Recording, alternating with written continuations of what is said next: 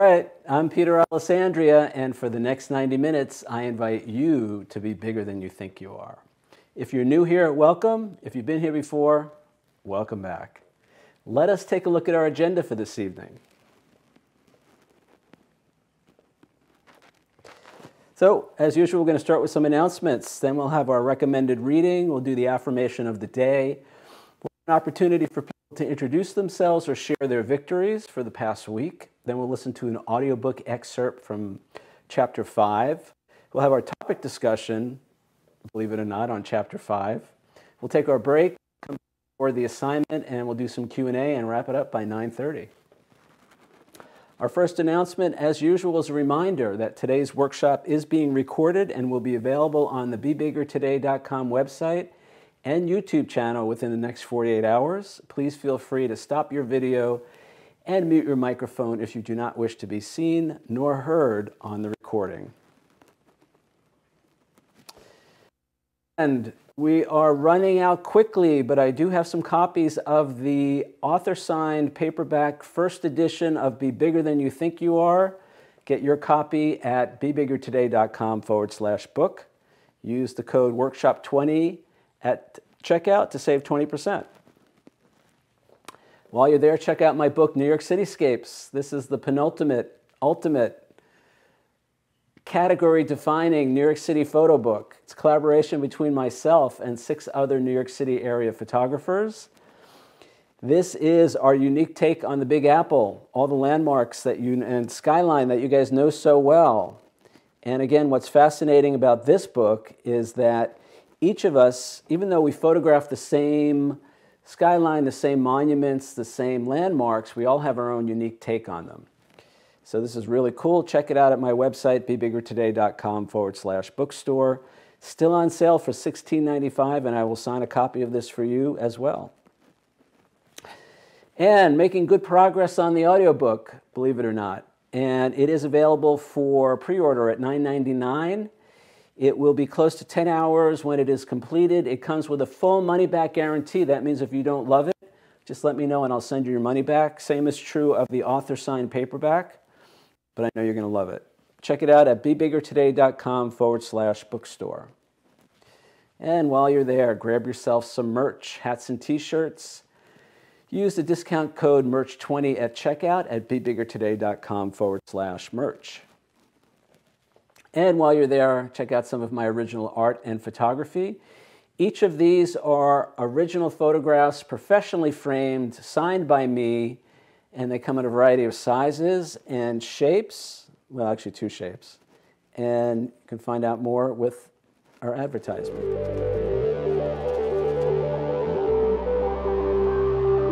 Peter's photos and abstract designs are uniquely beautiful, one-of-a-kind works of art. These gallery-wrapped canvas prints are set in a contemporary shadow box floating frame and will enhance the beauty of any home or office. Available in 4 different sizes, each piece is professionally framed and comes complete and ready to hang. Frames are available in your choice of black, white, or brown, and each is signed by the artist. Peter's original art and photography will make a great gift for a client, for yourself, or someone you love. Order yours today.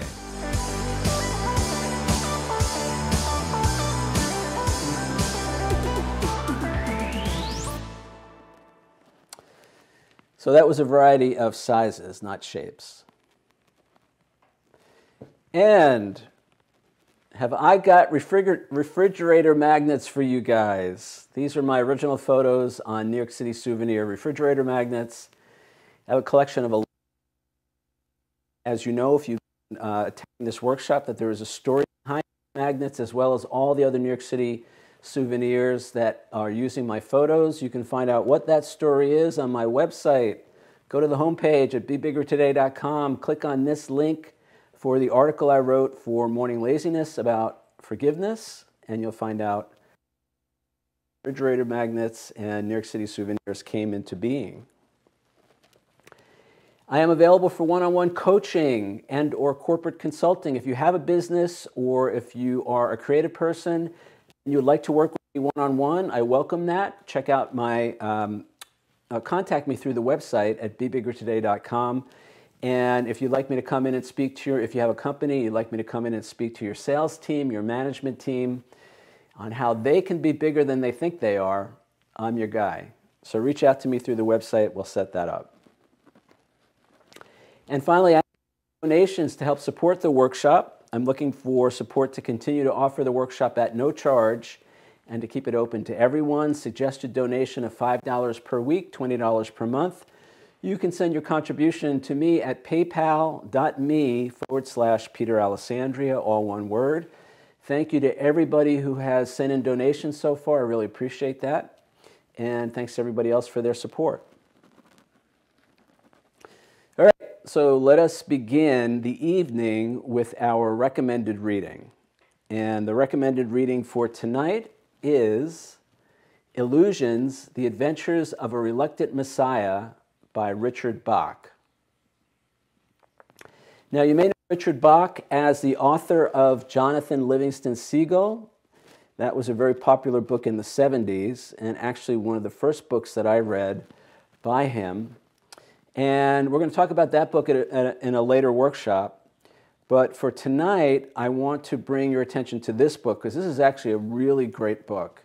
It's a fictional, quote-unquote, fictional tale of a modern-day Messiah, saint, whatever you want to call him, who doesn't want the job. He's basically an advanced being. He has the power to heal. He has the power of mind over matter, and he doesn't want the job. And so it's a very interesting take on what happens when you're gifted with spiritual gifts and you don't want them. What do you do? Now, he actually wanted the job originally, but what happened was when people found out who he was and what he could do, they basically started coming to him, and all they wanted him to do was perform miracles. That was like his only value in the world, was to perform miracles for them. Nobody wanted to learn about their true spiritual nature. Nobody wanted to improve their character. Nobody wanted to learn about a higher plane of existence. Nobody wanted to expand their consciousness. They just wanted to see this guy work miracles. And eventually, it was drudgery for him. And it takes place in the context of Middle America in probably the 1970s. And what's very interesting to me is if you've read the Urantia book, which is a book I recommended a few weeks ago, there is a section in the Urantia book that talks about the life of Jesus. And it's literally a first-person account of Jesus' entire life on earth. And one of the things that always jumped out at me about that story was that Jesus also got to a point where he also was frustrated with the multitude because none of them wanted to improve themselves. None of them wanted to expand their character. None of them wanted to be better people. They just wanted him to perform miracles. And this came out at the wedding where he multiplied the fishes and the loaves. You don't hear about this in the Bible, but if you read the Urantia book, there's a story in there where he actually came out and kind of chastised the crowd and basically said, guys, look, I'm giving you the key to eternal life. I'm giving you the key to the evolution of your soul. I'm promising you perpetual abundance and happiness and communion with your Father in heaven, and all you want me to do is perform miracles. What's up with that? Anyway, I'm digressing a little bit, but it reminded me of this book. So this is actually a really fun book. I found it on the audiobook I found on YouTube. It's about 3 hours long. You could probably also get it on Audible if you want to do the audiobook, or you can just get a copy off Amazon. I'm sure there are used copies out there in paperback. But anyway, this is a really fun book, and it really makes you think. It's a very interesting take on the evolved soul and how we, the multitudes, relate to that. So highly recommend this book. Check it out, The Illusions, The Adventures of a Reluctant Messiah by Richard Bach. Okay, so let's move on to our affirmation of the day. Today's affirmation: I see myself in perfect health. I see myself in absolute prosperity. I see myself invigorated with life. Now, I actually didn't make this one up. I actually grabbed this from the Abraham Hicks website. Actually, so if you want to get daily inspiration, if you want to get an affirmation in your inbox every day, go to abraham-hicks.com and sign up for their daily affirmation. So every day you'll get a really cool affirmation right in your inbox. So anyway, I grabbed this one from, I think it was 2 days ago.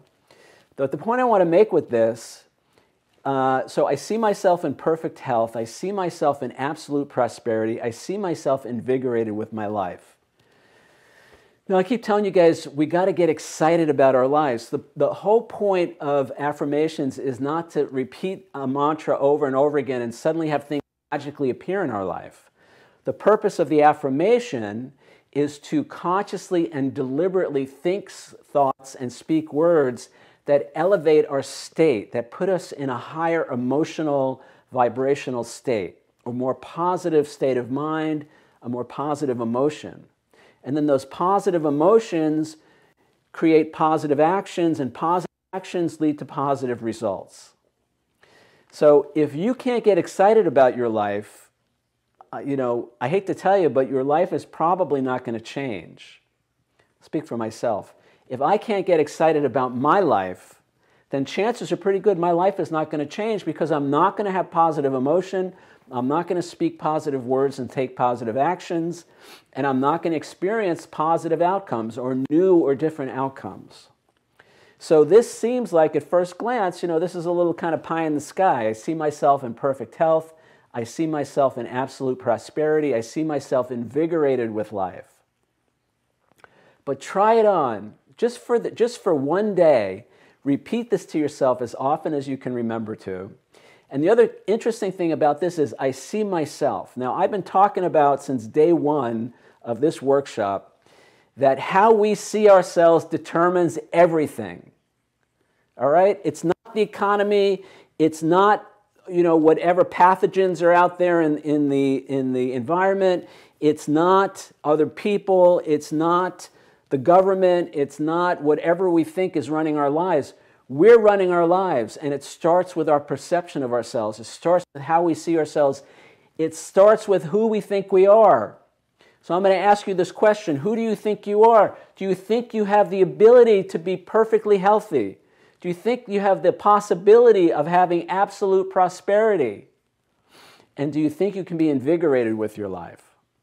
Only you can decide. I can't do that for you. I can barely do it for myself.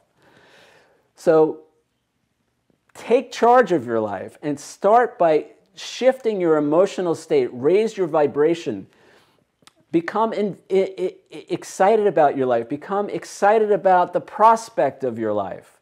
That will change everything. The emotions will, the affirmations will fuel the emotions, and the emotions will fuel the new results. But if you don't do that, if I don't do that, if I walk around thinking the same negative thoughts every day, oh my God, my life sucks. Oh my God, my neighbors are a pain in the ass. Oh my God, the economy sucks. Oh my God, my back hurts. Guess what? Tomorrow it's going to be the same thing, only you know what? It's going to be a little bit worse. And then the day after that, it's going to be a little bit worse. And then one day I'm going to wake up and I'm going to be like, what the hell happened? And it's because I didn't take conscious and deliberate and intentional control of my life. Remember, chapter 3, true power. True power is the ability to consciously choose and or change our thoughts, feelings, words, and actions. When we do that, that's when our life changes. So there. All right. So this is an opportunity. We're going to move on. We're going to do our introductions and victories. So if there's somebody who is new tonight who would like to introduce themselves, this is your chance to do that. Or if you want to share a victory from the week, you can do that as well. So just mute yourself. And what do you got? Oh, sure. I'll just say hello. Hi, Peter. Hi, everybody. It's Dee Dee. Can I be heard? Oh, whoops. I'm not on video. There. I want to be on video. Hi. Hi, everybody.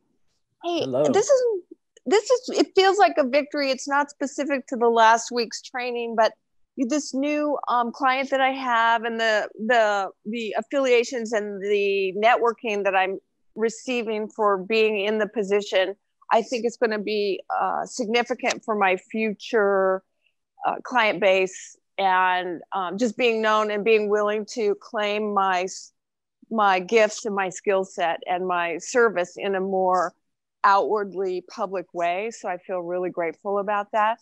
I want to say that The Illusions was my favorite book for years and years. It's so funny because I didn't remember the story the way that you told it. So I think it's time for me to reread the book, because I love that book. I don't like to watch movies more than once or books more than once, but that book I can read again and again. So thank you for that. And we all got together, and that was really special, precious. So I appreciate you bringing us together offline. And I had a question, and it was, here, I realized today, because I am in need of wanting to change, to really change how I see myself. I want to do that movie, that commercial, that I think it's a software, an audio visual vision board thing. Do you know if people have ever gotten together and shared that software? That's a question to you. Okay, thanks. Glad to be here. Pass. All right, great. Thank you, Dee Dee. Yeah, so you're referring to a Mind Movie. So there is a website called mymovie.com, and it's not a free service. I actually got an account when I did the Dr. Joe Dispenza workshop about 1.5 years ago. He's actually the one that introduced me to the Mind Movies, although I've done vision boards, and I've thought about actually putting together some kind of a video.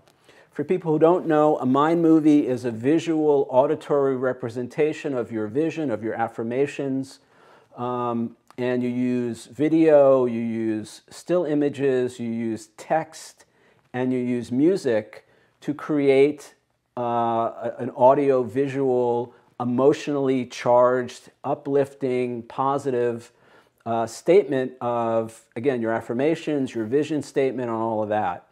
And I played mine, I think it was the 3rd or 4th week of the workshop back in probably August. So if you guys want to go back and take a look, I'll try and figure out exactly which week it was. But anyway, if you want to go to the Mind Movie website, I think it's like $100 for an account, but you can do as many movies as you want over the course of the year. I revise mine. Some people do 2 or 3 or 4 different movies, one for their business, one for their personal life, one for their relationships. If you don't want to invest that kind of money, there may be some free apps. I mean, basically, you just need a video editing app for your computer or for your tablet or for your phone. And what you want to do is you want to find some royalty-free still images. Really cool part of the Mind Movie website is they have music that's royalty-free that you can use. They have video clips. They have all the stuff you need is there, and you can actually you could create it right on their website. But again, if you have video editing app on your phone, if you have a Mac, you can use iMovie. If you're on Windows, there's a video editing app, I believe, in Windows as well. But what we're talking about, again, is we're just talking about reprogramming. So it's one thing to stand in front of the mirror and say affirmations. You guys do stand in front and say your affirmations, don't you? It's another thing to have, on your phone. I wonder if I could play it on mine. I have mine on my phone. Let me play it real quick here. I don't know how much you'll be able to see or hear. Let me switch to this camera.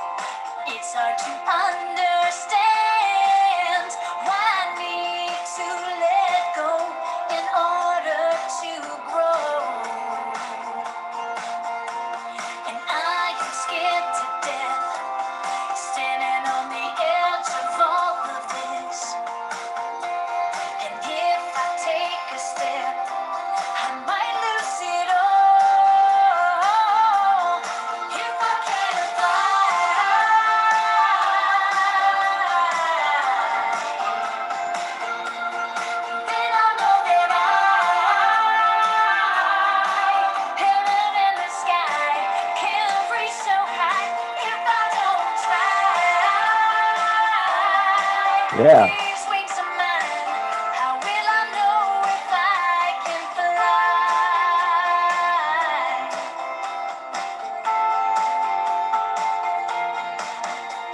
So hard to let go and leave everything I've known. Still I know beyond the glow that there are brighter skies for me to fly. And I am scared to death, standing on the edge of all of this. And if I take a step, I might lose it all. If I can't fly,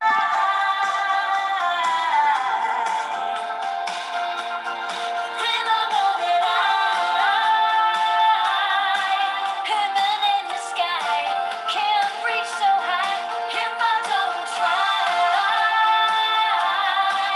These wings of mine, how will I know if I can fly? You taught me how to navigate the sky. You lit the fire that makes me burn so bright. You showed me I was meant to shine among the stars. I wanna thank you, saw me through. If I needed eyes till I knew who I was inside, and every piece of me that you've given me has been leading me. If I can fly,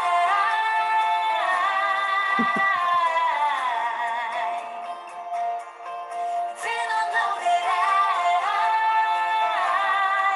heaven in the sky can't reach so high if I don't try. These wings of mine, how will I know if I can fly? Oh yeah, how will I know if I can fly?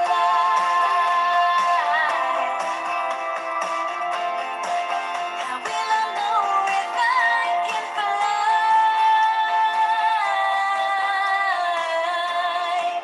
How will I know if I can fly? Oh yeah. How will I know if I can fly?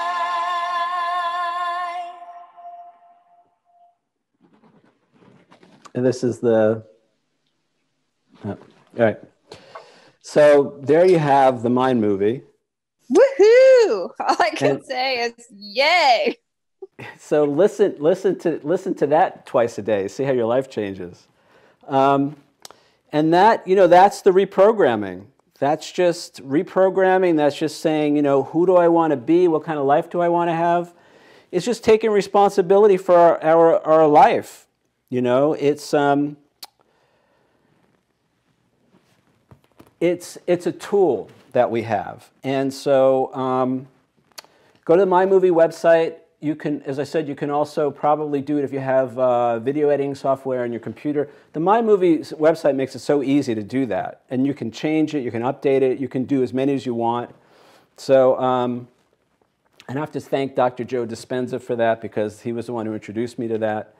So check it out. Dee Dee, I guess that answers your question. Absolutely. Thanks for the refresher. Looks like it's well worth it. Yep. So, all right, cool. I think, Cynthia, you wanted to share a victory or say hi? Yes. I haven't signed the contract yet, but I have an agreement with a web designer to create a web that will allow me to do the things I want to do. So that's a very big victory. Thank you, Peter. You're welcome. Woohoo! Good job. So yeah, that's also, spending money. This is something that I'm going to talk about at another time, I'm sure. But, making a commitment to something and putting your money where your mouth is, that sends a pretty big message to the universe that, we're ready to have something change, and so it's a sign of commitment. It's a sign of intention. So great. Good job, Cynthia. Who else? Hi, Peter. Hi, Barb. I don't have a victory, but I know somebody mentioned to just kind of talk about what I was talking about last week. I made the phone call. The person didn't really know what I was talking about. And, it's going to be an ongoing thing. I really, as I said, I made a big mistake in doing the data entry for the end of the year tax statements. And I had no idea if I was how many people are going to be affected by it, but it seems like not a lot. And I have not a good attitude. What can I say? I'm bigger than I am because I didn't fall into a hole about it. So what happens is I've gotten a few of the phone calls and I've fixed it. I've sent out a new statement and that's it. And I guess what I'm saying is that I don't know what I'm saying. I'm different. I'm not stressing about it. I'm not losing sleep over it. I'm taking responsibility for it. It's just different because I feel like I used to be a person that if I made a mistake, I would take a responsibility. But, so this is part of life, part of my life. And it will pass. There's nothing I can do about it.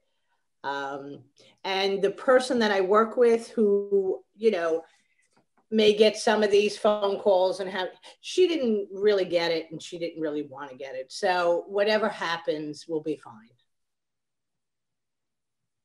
All right, good. Yeah. So I don't know. Is that positive? Well, I mean, I think the big takeaway for me, well, number one, I don't hear you beating yourself up so much, which is great. Right. That's the most important thing in my book. Okay. Screw everybody else, but just how you treat yourself, how I treat myself in situations like that. Number two is I hear that you're willing to learn from your mistakes. And number three is you're willing to take responsibility for your part.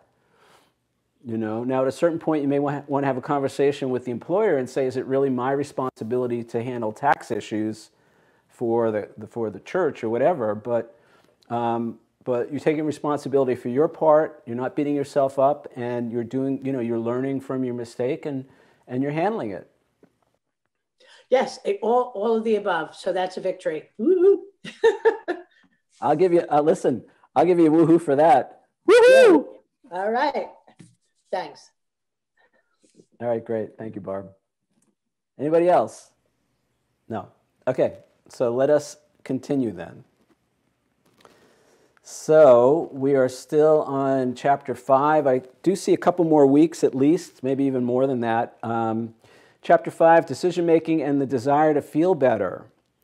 And today we're going to continue on with our discussion of what it actually means to make a decision so we can feel better. So we're going to play the audiobook excerpt now, and then we'll come back and start the topic discussion. So hang on for that. This is going to hurt me more than it hurts you. So far, my examples of making choices to feel better have been pretty obvious and fairly easy to digest. But we're talking about a continuum of feeling better. This may mean we're starting off on the low end of the scale, the low, low, low end of the scale. That is, we're trying to feel better in a really bad situation. The parent that screams at their child at the shopping mall may not feel good while they're doing it, but they're still doing what they do to feel better. The child may be making a scene which the parent associates with embarrassment. Or the child may be acting in a way which jeopardizes their own or someone else's safety. How the parent sees themselves, and by extension how they see the child, will determine how they react. If they see themselves as overwhelmed, powerless, or unable to control their child, then in an attempt to reduce their discomfort, i.e. feel better, they may lash out at the child. Now the parent isn't bad or even wrong in this situation. They're just being human. To not lash out at a child under such circumstances may require a very high level of awareness and/or self-control. Yet by understanding why we do what we do, we can begin to do things better.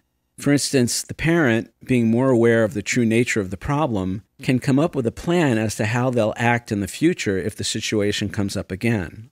In the long run, if we want to be better people and live happier lives, learning to control our emotions and consciously select our response in each situation is of vital importance. Planning things out in advance is one way to do this. And even if we don't have time to put together an advanced plan, taking a pause and remembering the problem is always how we see ourselves can help change how we react in the moment. We talked about the difference between reacting and responding earlier in this book. Sometimes taking a pause and bringing some conscious awareness to what we're about to say or do may be all that's needed to achieve a more positive result. As with all our actions and reactions, a decision about what will feel better has to pass through the internal filter of who we think we are. So again, in the unruly child example, if I see myself as powerless in the face of my child's outbursts, I'm going to have one reaction.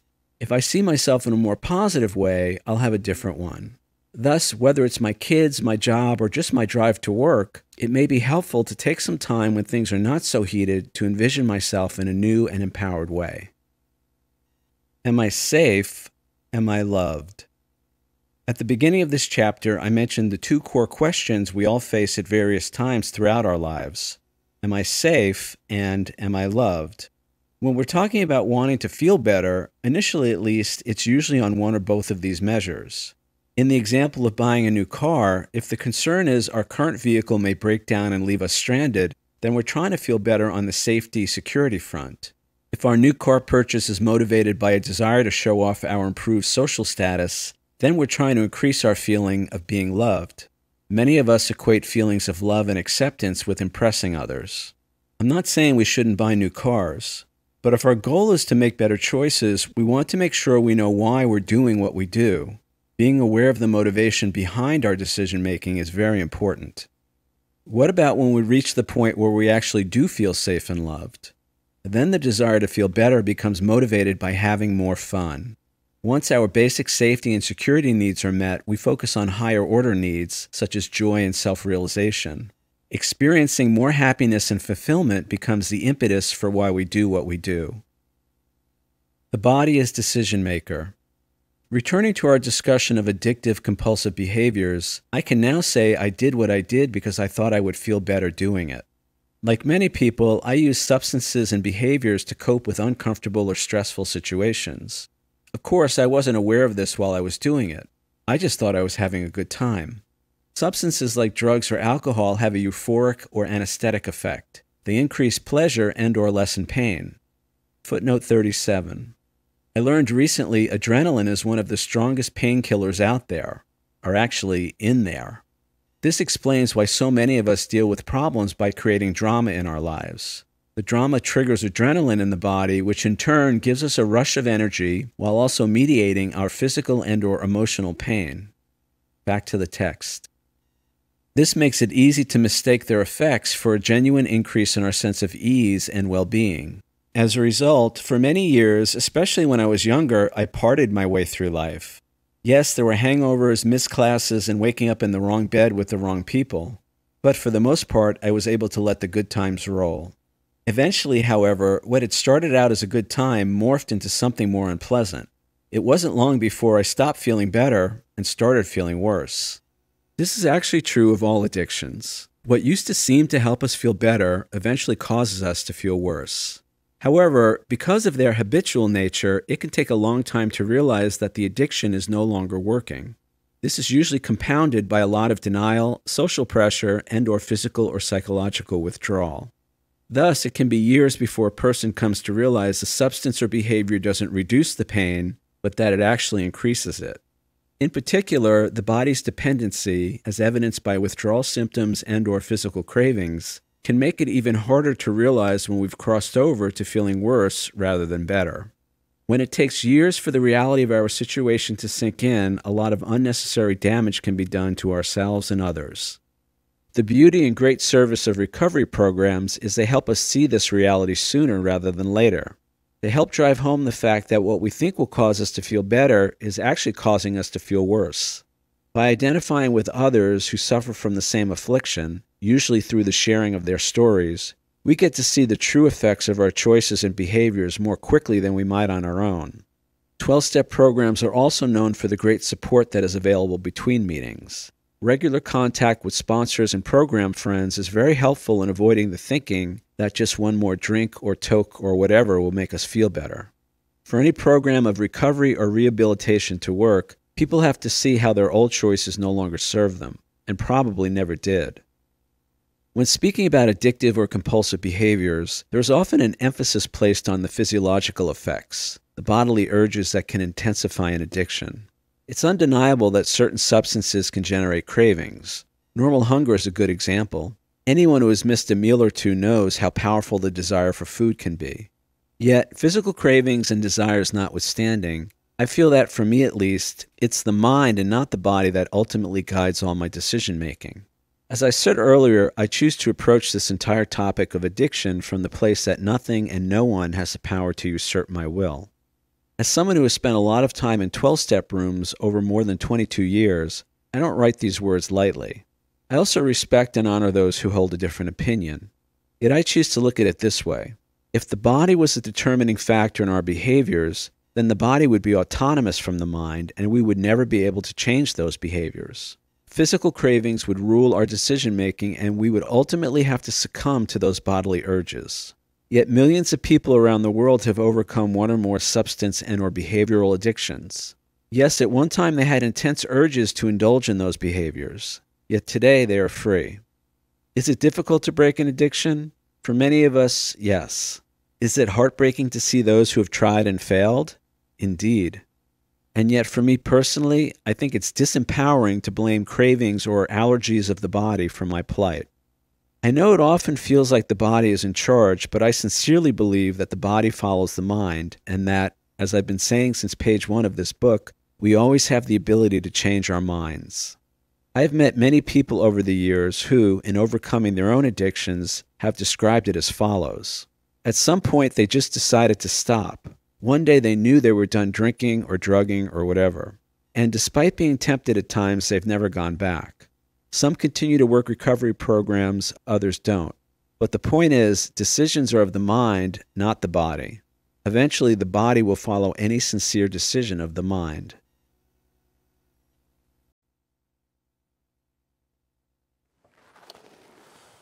All right.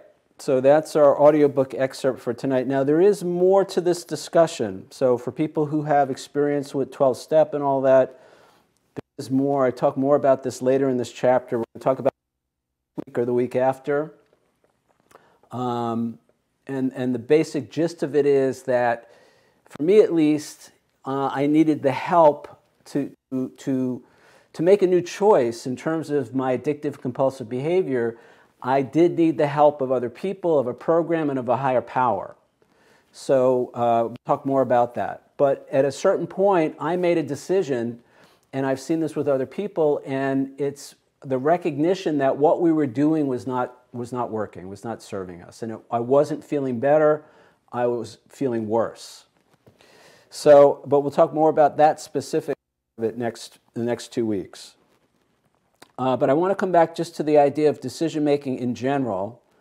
And so one of the things that I talked about in the audiobook tonight was, it's not always a choice to feel. So feeling better doesn't necessarily mean we feel good, like in an absolute sense. And sometimes, as I said in the audiobook, we're starting from a really bad place. And so it's a relative kind of thing. And the decision to feel better is born out of, as with everything else in our lives, as far as I'm concerned, or as far as I can see at least, is born out of how we see ourselves in that situation. Remember, the situation is never the problem. The problem is always and only how I see myself in that situation. So as I change how I see myself, I change how I respond, and I have a different experience of the same situations in my life. So the concept, the first concept is that feeling better is relative. So it is possible to feel better but still not feel good. And the example, again, that I gave in the audiobook tonight was, a parent that lashes out at a child. But it could be a child that lashes out at a parent, two adults lashing out. The idea in that moment, we are doing what we have been conditioned to do. We do what we've seen other people do in terms of to try and grab our power back, to try and deal with the situation that's really challenging to us. And so often, we're going to talk a lot about this in chapter 6 and maybe chapter 7, we will resort to anger to feel safe, to take our power back, or to take control of a situation. We'll use anger, we'll use sarcasm, we'll use judgment. I mean, there's actually a lot of ways that we do that. So the first thing I want to say is we're not bad or wrong for doing that. The parent that yells at the kid at the shopping mall, or the kid that yells at the parent in the basement of the house for whatever reason, they're not bad or wrong. We're just trying to cope with a situation that's creating stress, that's creating fear, where we feel afraid, where we feel out of control, where we are worried about our safety or somebody else's safety.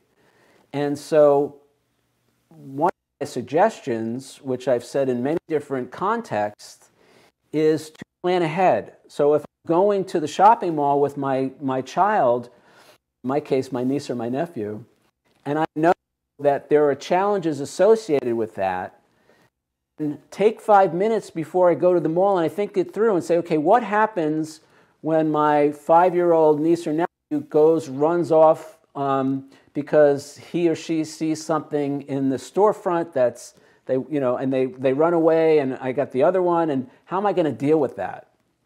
To have a plan, to think it through in advance. Now, we want to change how we see ourselves in that situation, because if I can convince myself through positive thinking and through positive experiences that I've had, if I can convince myself that I can handle that situation when my nephew runs off, my 5-year-old nephew runs off, I can handle that, I can figure that out, he's going to be okay, I'm going to be okay, I come at it from a different place. There's not much I can do in terms of controlling the situation. There's not much I can even do in terms of controlling his behavior. But I can always change how I see myself in that situation. And if I do that in advance, before it actually happens, and we talked about this in the context of, if I have a phone call coming up with a client, and I know that this client pushes my buttons, or if I have an event, a family event that I'm going to be attending, call somebody before the phone call or before the family event or before whatever the thing is that challenges you. Call a friend, phone a friend. Is that show still on? Phone a friend? Talk it through. Come up with a plan. Role play. Ask them to be that other person and have the conversation before you have the conversation, so when you have the conversation, you'll know what to say. This really works. Trust me. So again, back to the discussion for tonight. So what we want to do is be aware that when we're in the situations that change us, it's a natural instinct to try and cope with that situation and to do whatever is in our arsenal of coping mechanisms to better navigate the situation. What we want to do is expand our arsenal. We want to have more tools. We want to have different ways of handling the situations that challenge us. And it all starts with that reprogramming the mind, which says, you know what? Reprogramming the mind, which says, you know what? I can't handle this. This is going to be painful. This is going to be a mess. It's not going to work out, and I'm not going to know what to do. When I go into a situation like that, I guarantee you the outcome is going to be worse. And if I go into the situation and say, all right, I got this. I can figure this out. It may be a little challenging. I may have to ask for help. I may have to, try to accommodate certain people or situations, but I can figure this out. This is going to be okay. It's going to be okay. Really, it's going to be okay. Then I have a whole different experience. I have a whole different mindset going in, and the outcome changes as a result. All right? But this is about taking responsibility. See, if I think it's everybody else's job to change so I can feel better, if I think my nephew has to act in a certain way, or if he doesn't, then it's his fault that I feel the way I feel, then guess what? I'm not going to take responsibility for my part in that situation. I'm not going to make the effort to pre-plan, to prepare. Because I'm honestly, what that means, we're going to talk about this in chapter 6, I'm more interested in making him wrong for who he is, or whatever the situation, than I am for taking responsibility and having a different outcome. There's a payoff for me to blaming other people for how I feel, for making other people wrong for who they are. It's not to say that other people don't have a part in those situations and the things that we encounter in life. But if I truly want to have a different experience, I've got to take responsibility, and that means going into the situation, I'm going to do some preparation. I'm going to do some pre-paving, some pre-planning. And I think it's in chapter 3 I talked about this. This is setting an advance intention. And the best advance intention that we can set is, who do we want to be in that situation when the challenges come up? How do I want to see myself? How do I want to respond? How do I want to treat myself? How do I want to treat other people? Remember, I can still take care of myself. We're going to talk about this in chapter 6 and 7. But I don't have to use anger to take care of myself anymore. I don't have to use self-pity. I don't have to try to make other people feel guilty to take care of myself. I don't have to try and control and manipulate other people so I can feel safe. Living a bigger life, being bigger than I think I am, means doing all of that differently. And so that's what we're talking about. All right? So we'll come back to this. So feeling better is relative. It's possible to feel better but still not feel good. Now, again, we talked about this a little bit last week, but I want to come back to this because this is really important. And this is how decision-making works. So basically, we have a perception. Now, again, here's that word perception. Perception is so important in everything. We have a perception of a lack or a problem that creates this tension within us. All right? Now, it's not always a problem. It could be things are really good, but we want them to be better. So there's a lack in, the excitement scale or the abundance scale, or it's okay to want a better life. All right? It's okay to want a bigger life. That's why I wrote this book. But we want to be aware of the process, how the decision-making process works within our mind. So we perceive some lack or problem, and that creates a tension within us. Within our minds, within our bodies, there's this tension. Now, what we want to do is, so what happens next is, in step 2, we make choices or decisions that we think will eliminate that lack or solve that problem. So we're using our cognitive facilities, we're using our mind to come up with a solution to the problem based on the perception that there is a problem or a lack that needs to be fixed or solved or relieved. But remember, the perception of the lack or the problem starts with how we see ourselves in that situation. See, again, if I'm at the mall with my 5-year-old nephew, if I see myself as not being able to handle the situation, as not being able to handle him, that perception is going to create this need within me to figure out a way to handle him or to handle the situation. Whereas if I see myself that I'll be able to take care of myself, that I'll be able to keep him safe, that I will be able to figure out whatever challenges come up, I see myself differently, I see him differently, and I respond to the situation differently.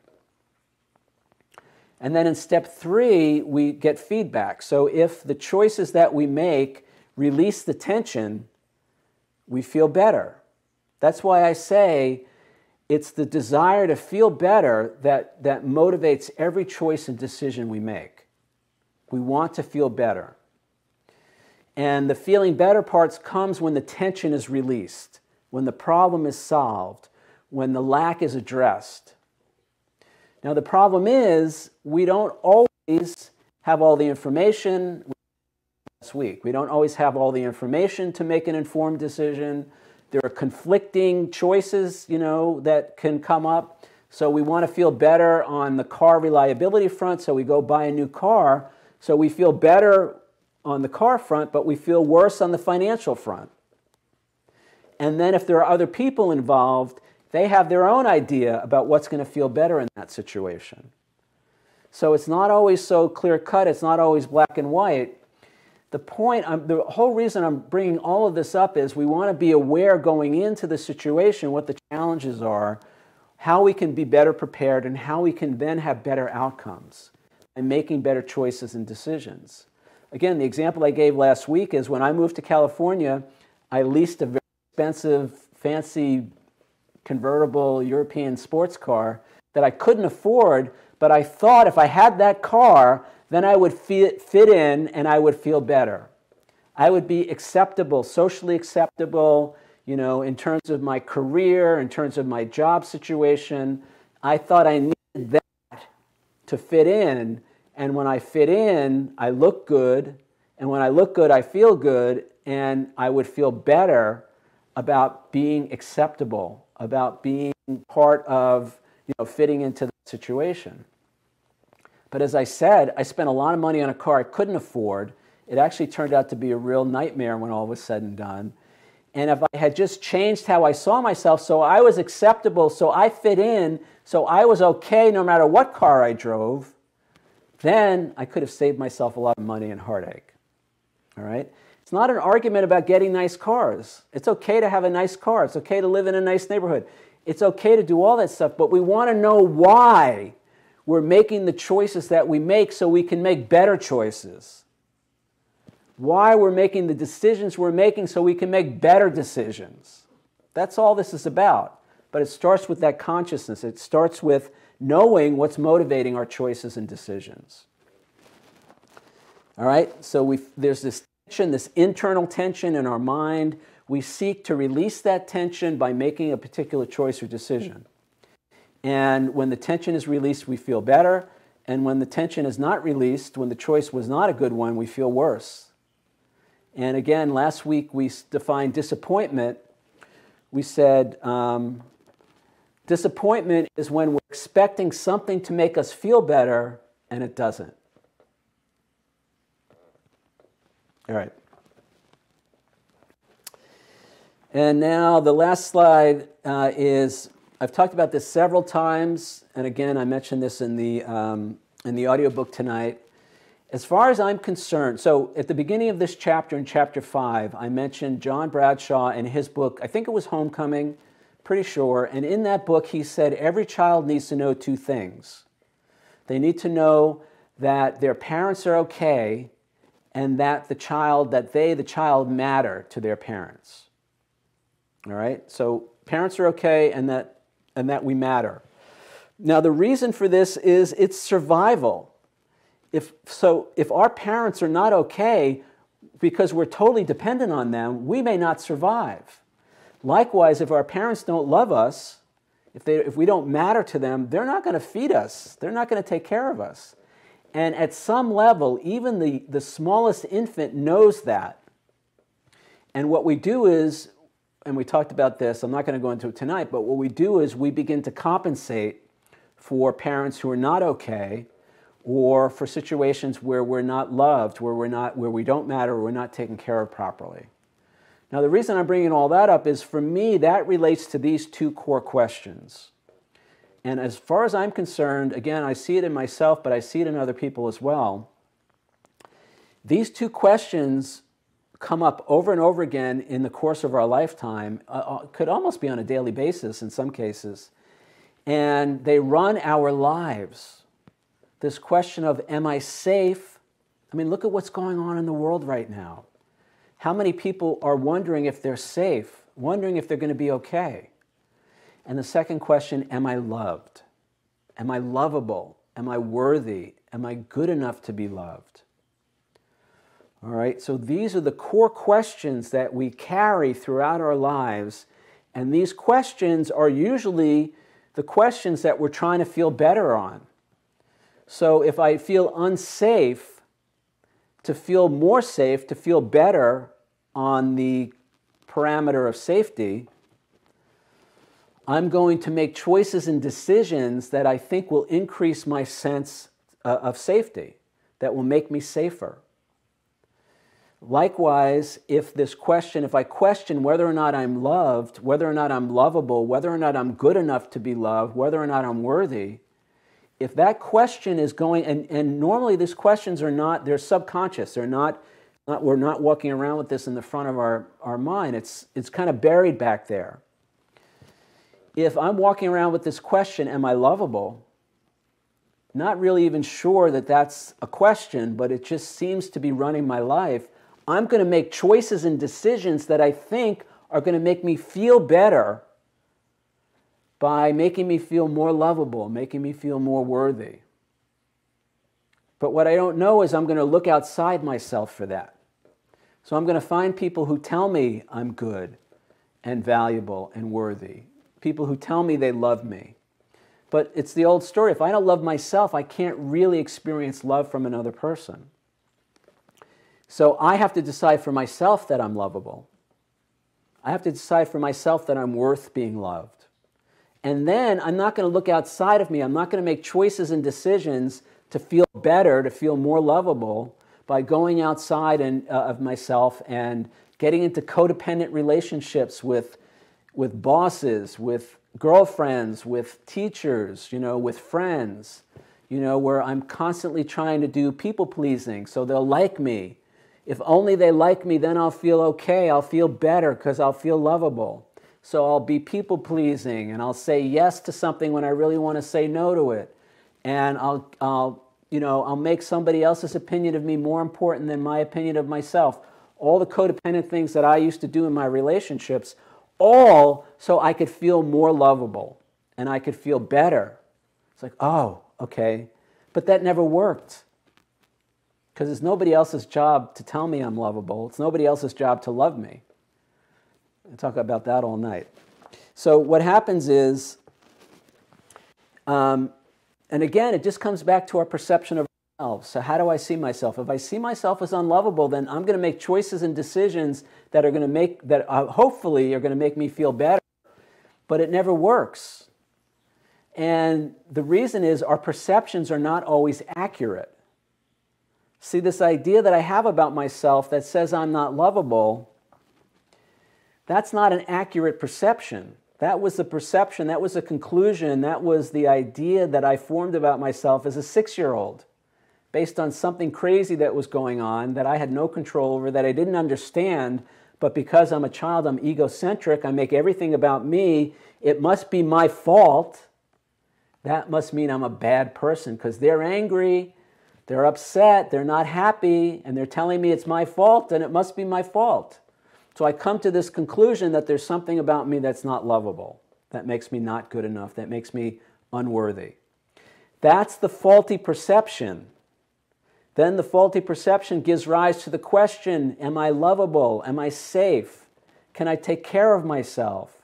Am I powerful? And I look for ways to prove to myself that I'm powerful. But they're not healthy ways, they're not functional ways, they're dysfunctional ways. As I change how I see myself, I change how I see the world. And those questions, again, we talked about this in chapter 4, we talked about the difference between fear and caution. So it doesn't mean we throw safety out the window. It doesn't mean we go sit in the middle of the street and pretend that we're not going to get run over by a truck. It's not that we don't use common sense. I'm not saying any of that. We use common sense. We take precautions. We act like a reasonable person in the world. But we don't have to go to that extreme of where, the fear takes over. Because when fear takes over, we don't make good choices and decisions. At least I don't. When the fear takes over, when the self-loathing takes over, when the feelings of not good enough take over, I don't make good choices and decisions in terms of my friends or my girlfriends or my, whoever I'm interacting with. All right? When my perception of myself says I'm not good enough, I'm not worthy, I'm going to look for all kinds of ways to compensate. I'm going to make really big choices and decisions, and, welcome to my life. All right. So let's preview. We're way over time here for our break. Let's preview the assignment for tonight, the exercise for tonight. Give 3 examples of where doing something out of a desire to feel better eventually led you to feel worse. All right. And again, the example that I gave tonight in the audiobook was from, addictions, alcohol, spending money. I got to say, for a long time, I spent money to feel better. I used credit cards, as a way to food alter. And I always felt worse afterwards. And it was compulsive, and it was not conscious. And, obviously drugs and alcohol feels better in the moment sometimes, but it always feels worse afterwards.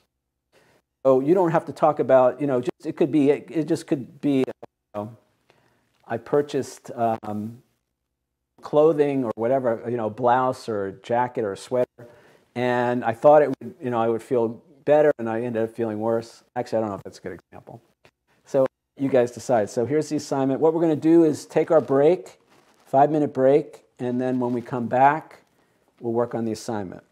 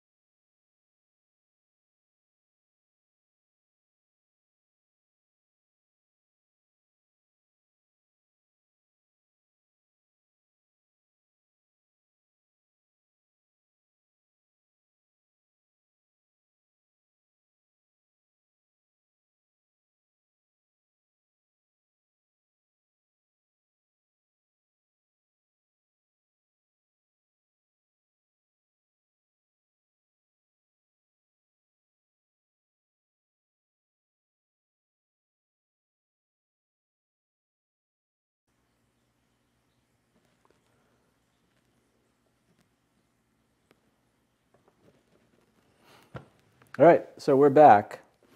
So we're going to look at the assignment again in a minute. I want to hear what you guys have to say. And I just want to re-emphasize again that, you know, there's nothing wrong with wanting to feel better. There's nothing wrong with wanting to feel good. I'm just suggesting that maybe there are better ways, more functional, more effective ways to achieve that. But we have to be conscious, we got to be present, we got to know what we're up against.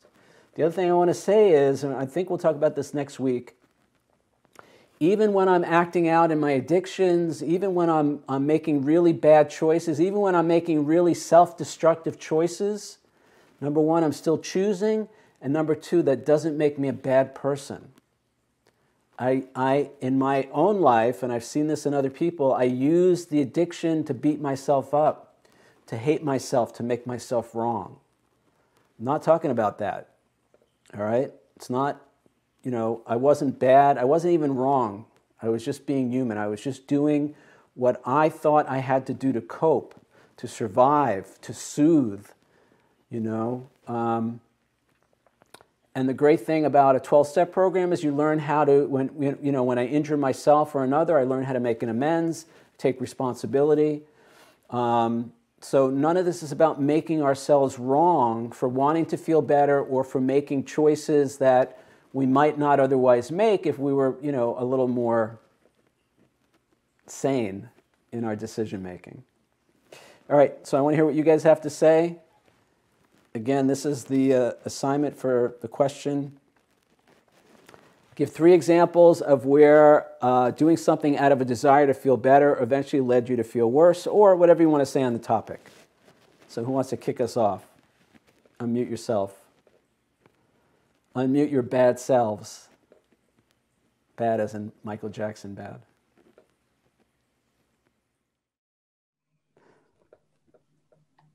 I can speak to that. Great. You're up, Cynthia. Assignment. I have several examples. One is that I drank and a lot at one point in my life because it made me feel better. Another thing I did was I ate a lot.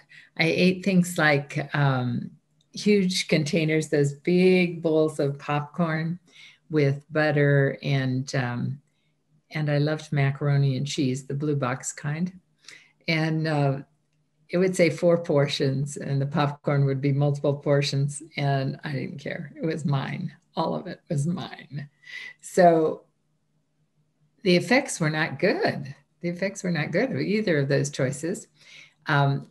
Fortunately, I've changed my ways with both of them some years ago, many years ago on one hand. And more recently, the things, you know, like wanting to fix things with another person and striving to do that and striving to do that and striving to do that, and realizing this is a personality that is like mine. And a lot of times I don't do well in those situations. So to continue in the circumstance would not be wise. But I wanted what I wanted. Consequently, I stayed longer than I ought to have. So those are things that I thought they'd make me feel better, but ultimately they didn't make me feel better at all. Thank you. Felt worse. Yeah, that's the way it works, you know. And if we're not aware of it, it doesn't register, and it becomes habit. It becomes conditioned. So substances, obviously behaviors. It was interesting what you said in relation to other people. One thing that I learned about myself when I first got involved in Codependence Anonymous many years ago was I tried to fix other people so I could feel better. It wasn't really, ostensibly I was trying to help them, I was trying to make their lives better, but I was doing it for me. Because if I could solve their problems and relieve their pain, I felt valuable, I felt worthy, I felt important, but most of all, I felt powerful. And for somebody who perceives himself as powerless and or unlovable, anything I could do to feel powerful in the world, it gave me that hit and I thought I would feel better. But eventually it always went to shit and I always felt worse, you know, and it just created problems in the relationship, you know, all of that. So I just remembered that as you shared that. So great. Thank you, Cynthia. You want to say anything else about all that? Thank you. Okay, you're good. Who else? Well, I'm going to talk about it, but something came to mind where I think you remember this. I wanted to be super grandma. I wanted to be super grandma. I wanted to be the absolute best. I did everything. I bought them everything. I did everything. And it really crashed down on me. So we won't get into why, you know, but it didn't make me feel better. As a matter of fact, it caused a lot of problems. And now, after all that, and it takes a long time to heal that, I think I am super grandma in their eyes. And I don't, you know, I don't have to, I can just be me. So, because I've changed. So that was something, but I think you remember that. And that's what everybody's talking about. I mean, that super grandma, that do everything. And then eventually it got thrown back at me like, why are you doing everything? Why are you this? Why? And it was like, that's a terrible feeling. And I'm sure it happens to a lot of people, like you said. I was certainly doing it. I was doing it for myself. I was doing it for the wrong reason. And now I can just be a great grandma, not a great grandma, a good grandma, a super grandma, and they're fine with that. So that's my take on it. Great. And I would say this, I would say you're a super grandma in your mind. Yes. And that's the most important mind to be the super grandma in, because you can't control what they think about you. No, but when you go back there, and you know, that's what you're doing with this, we go back most of the time. We're going back to what we did. Your thing with California in the car was quite a long time ago. And this was a long time ago for me. Yeah, you go back and you're different, you know. It's not painful. It's just that we didn't know what we know now. Exactly. And that's what you said. I know. So now we know. Now we know. Now we know. But I will still suggest to you that if you're super grandma in your mind, then you got it made. Okay. Right? Because you don't have any control. We have no control over what people think of us. Instead, in fact, what I said a few weeks ago was what other people think of us is none of our business. And I get to choose my thoughts, my feelings, my words, and my actions, and I'm powerless over other people's thoughts, feelings, words, and actions. So they may love me, they may hate me. You know, there are people who think I'm a great photographer. There are people who think I suck as a photographer. There are people who love my book. There are people who don't love my book. You know, I got no control over any of that. The only thing I have control over, and I'm using the word control, you know, some people have negative connotations. I don't think control is a bad word when we're using it for the right purpose, but I'll change it. I have power. I have power over how I see myself. I have power over who I think I am. And I am powerless over what other people think of me. And I think just right now, when I was thinking about it, I had done that before many times in my life. I threw everything in. I wanted to be the best, whatever. And it never worked out. And now I can say why. You know, so I know better now.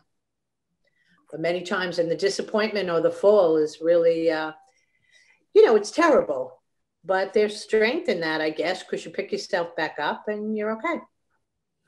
Well, and for me, I learned some valuable lessons in all that.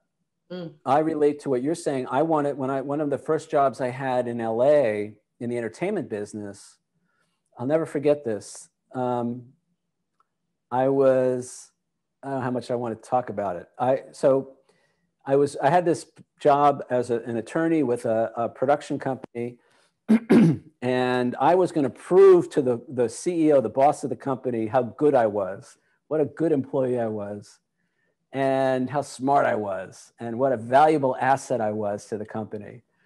And so I created this report and I did all this work and I created, now this was back in the 90s when making color copies were expensive.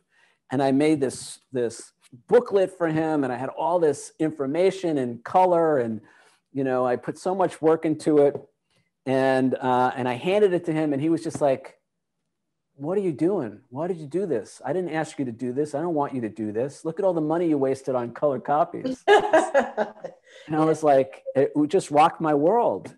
Yeah. And I was trying to feel better about myself. I was trying to feel more valuable, more worthy, you know, and I went out of my way and I did something that he didn't want me to do. He didn't think it was important or helpful. And I'll never forget that.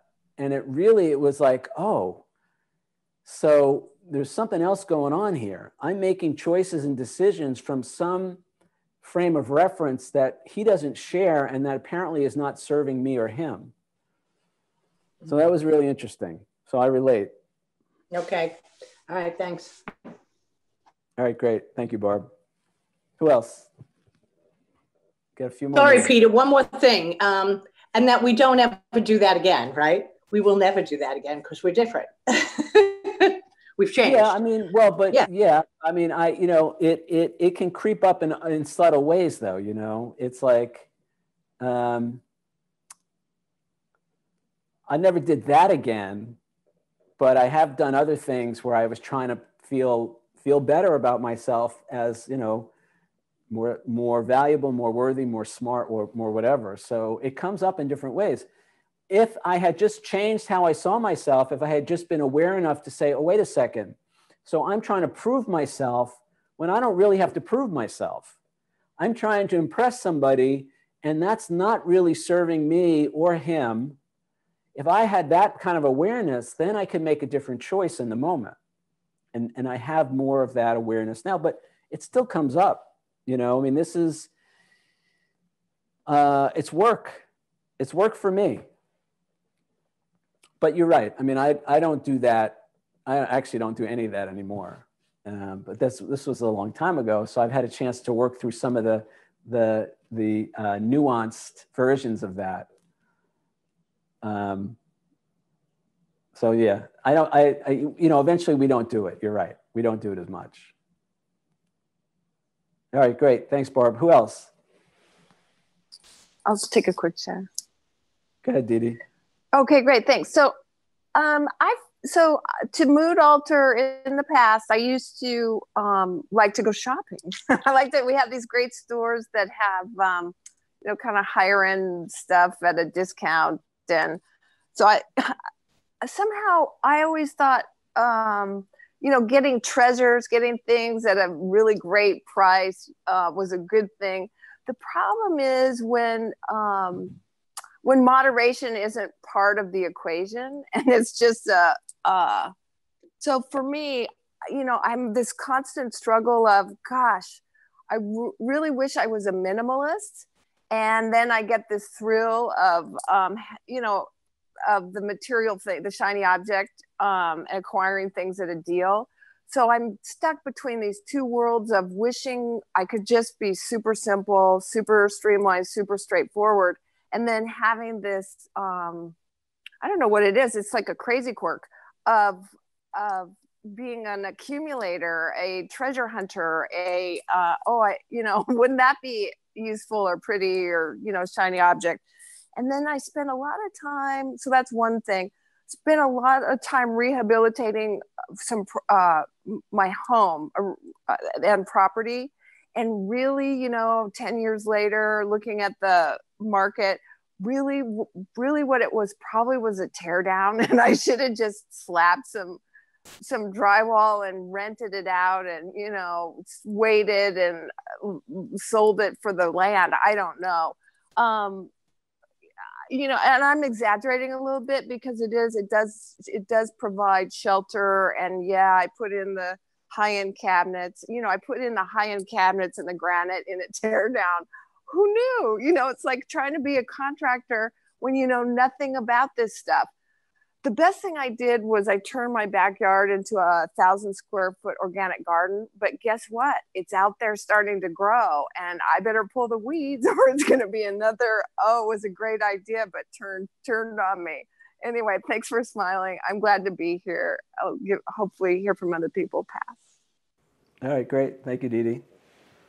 Yeah, spending money to feel better. I mentioned that earlier. And look, there's nothing wrong with wanting nice things. There's nothing wrong with having things. And listen, I love a deal as much as the next person. I mean, I feel that hit when I feel like I got something for a good price. There's nothing wrong with any of this. But just be conscious of why we're doing what we're doing, and then ask the question, is there another way to achieve that feeling? Is there another way to approach the problem? Is there another way to experience feeling better where I don't have to go out and lease a car I can't afford, or I don't have to, whatever I do because I think it's going to make me feel better. But it doesn't mean we can't have things. It doesn't mean we can't have a nice house, a nice life, a nice car. I'm not saying any of that. It's just being more conscious and deliberate in our decision-making process. And until we know what's motivating those choices and decisions, we can't make better ones. All right, great. Thank you, Dee Dee. Looks like Judy, you want to go? You're revving up there?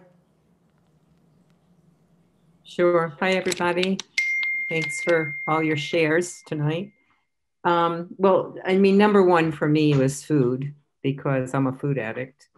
And, that was a double-edged sword because, as I grew and grew to 288 pounds, my health became compromised. And yet, I couldn't stop because I wanted that fix, the immediate relief. So that's certainly where I, felt better, but didn't feel good about it, so to speak. And the other thing I think about is I can think of which too relates about food, because my life, a lot of it related about food because I love to feed people, is having, like putting on a big barbecue or putting on big dinners. And, meanwhile, I would like bust my butt, and I'd be exhausted, couldn't enjoy the occasion, spent tons of money. I happen to keep kosher, nobody else does, so I can't allow them to bring me anything. And I mean, that's an example, looking for love in the wrong places, so to speak, is how I see it.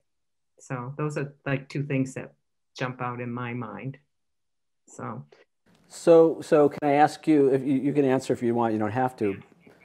What's different now? I don't feed people that way. And especially now, because I'm much more on a high carb, high fat, low carb diet food plan. And because I can certainly feed people abstinently with me, but I would make side dishes for them. And I don't even want to do that today because I don't think it's so healthy for them. So I've become a minimalist. I mean, I still have things in my freezer for years, literally years, with sugar, because that never goes bad. And I don't know if you know, but sugar things don't freeze, really. They just kind of stay there. And so I've been able to give desserts, to my daughter-in-law and my son-in-law, because they're the only two people that eat it. Holidays, I mean, I used to have 30 people, and now, maybe there's 6 of us, and my kids basically, and their kids, their babies. So I've really become a minimalist. And in some ways I feel a little badly about that, because it was the only time the family really got together, because they wanted my food. That's what it all came down to. They didn't care about the holiday. They just wanted to be fed. I mean, I got a lot of joy in feeding people, but I don't today, because I know what it's doing to their bodies. It's damaging them. So I don't feel real comfortable with it anymore. So it feels worse. You're aware that making that choice or decision leads to you feeling worse rather than better. Right. So why would I do that today? There you go. I mean, before I would do it, but not today. Because you know. you're right. So That's we're growth. I mean, you know, I have much more self-awareness of what my motives are. And I'm Right. certainly not perfect, but, you know, at least in those two areas, I know that I've really changed, you know. And I guess the other thing is, which a flip side thing is, prior to COVID, I swam 5 days a week, but I did that because of my body, you know, I mean, to take care, because I have a back injury, to take care of myself. Now I do it 3 days a week. I don't like doing that. I mean, I do not enjoy getting up in this weather with the snow and all that and going to the pool 3 days a week. And it means to do all my exercises that, because I have a knee injury right now, you know, things. I literally get up like at 5:30 in the morning and leave for the pool at 8:05. Okay. And then I don't return till close to 10. So, I mean, that's like to me, that's like the whole day is wasted, but it's taking care of me, you know, like I accept it as that. So that's kind of the flip side of it, I guess, you know, because I don't like it. I can't, I mean, I'm glad I do it. I like when I'm done, but the process is tough, really tough. All right, good. I get it. Good. Thank you for sharing all that. Very good. Anybody else? We only got actually over time, but anybody else want to share about any of this? Have anything to say about any of what we covered? All right, so we'll play the song 3.5 minutes, come back for our final goodbyes, and we'll wrap it up.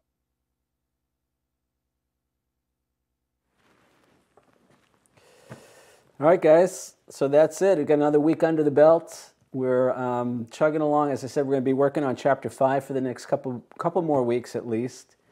Chapter 6 is going to be a lot of fun, and then Chapter 7 is the big one. So, but we're making good progress. Please check out the Bigger Today YouTube channel. Videos. What happens on YouTube is when a video gets liked, then the YouTube algorithm moves it up and shares it with other people, necessarily subscribers or whatever. But so the point is, the more likes we get on the videos, the more people see them. The more people that see them, the more we have an opportunity to share the message and bring new people in. And I think that's it. Anybody want to say anything before we go? It's Dee Dee. I got a set of Peter's magnets for one of my clients who's from New York. They're absolutely breathtakingly beautiful, really high quality, heavy, lovely. She's going to love them. Thank you. Thank you, Dee Dee. Yeah, they're good refrigerator magnets. I bought some refrigerator magnets that sucked. I mean, they had no... The magnets were tiny. They were awful. These things, they'll hold whatever you put up there, they'll hold it up there on the refrigerator. Lynn, did you want to say something?